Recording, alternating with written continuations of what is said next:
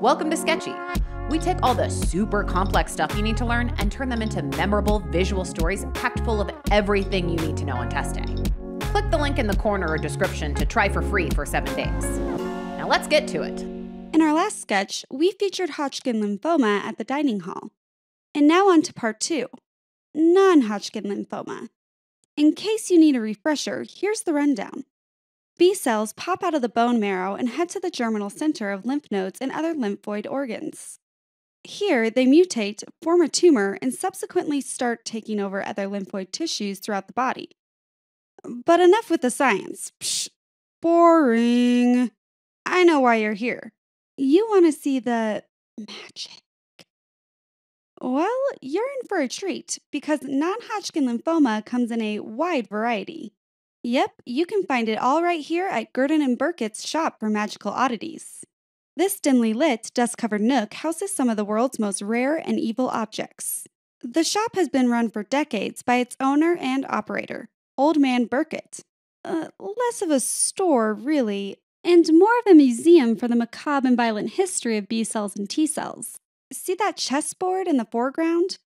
It's our symbol for lymphoid tissue. It's where the immune cells like to hang out. Those white archers are our recurring symbol for B cells. And those knights? Those are T cells, of course. And let the word knickknacks remind you of NK cells. Non-Hodgkin lymphomas can arise from B cells or T cells, and rarely natural killer cells. B-cell lymphomas are the most common and will be the main focus of this sketch, though we will see a T-cell lymphoma pop up a little later. What makes a non-Hodgkin lymphoma so non, rather than a Hodgkin lymphoma? Well, can you read? No owls allowed! Fly around and disturb the merch, not to mention that god-awful creepy stare thing they do. That means no Reed Sternberg cells to speak of. Non-Hodgkin lymphomas, or NHLs, have their own unique set of morphological and immunohistochemical features that we'll illustrate in a moment. Another classic difference between the NHLs and Hodgkin lymphoma is their pattern of lymph node involvement. Hodgkin likes to stay in a single nodal region, spreading contiguously from node to node. Non-Hodgkin lymphoma, on the other hand, is classically associated with multiple lymph nodes involved in a non-contiguous distribution. Kinda like those bats up there, just sporadically popping up. Thirdly, Hodgkin lymphoma likes to just stay in its little group of nodes. In non-Hodgkin lymphoma, on the other hand, extranodal involvement is common. So we've scattered those B-cell chess pieces away from the lymph node board. This shouldn't be too surprising, though.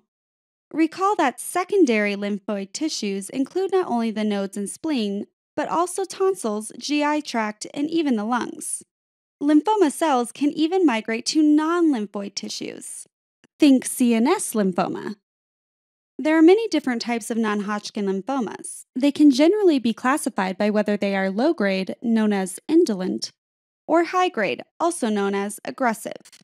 We'll arrange the low-grade on the left side of the shop around this smoldering torch, and the high-grade lymphomas on the right side of the shop near that brightly lit torch. Some of the most important indolent low-grade NHLs we will discuss today are follicular lymphoma, embodied by that falling follicular sash, mucosal-associated lymphoid tissue, or multilymphoma, which is a type of marginal zone lymphoma, and is symbolized by that pile of mucosal tissues. And finally, cutaneous T-cell lymphomas, embodied by this creepy glory hand grabbing cutaneously, if you will, onto a helpless passerby. Don't touch anything.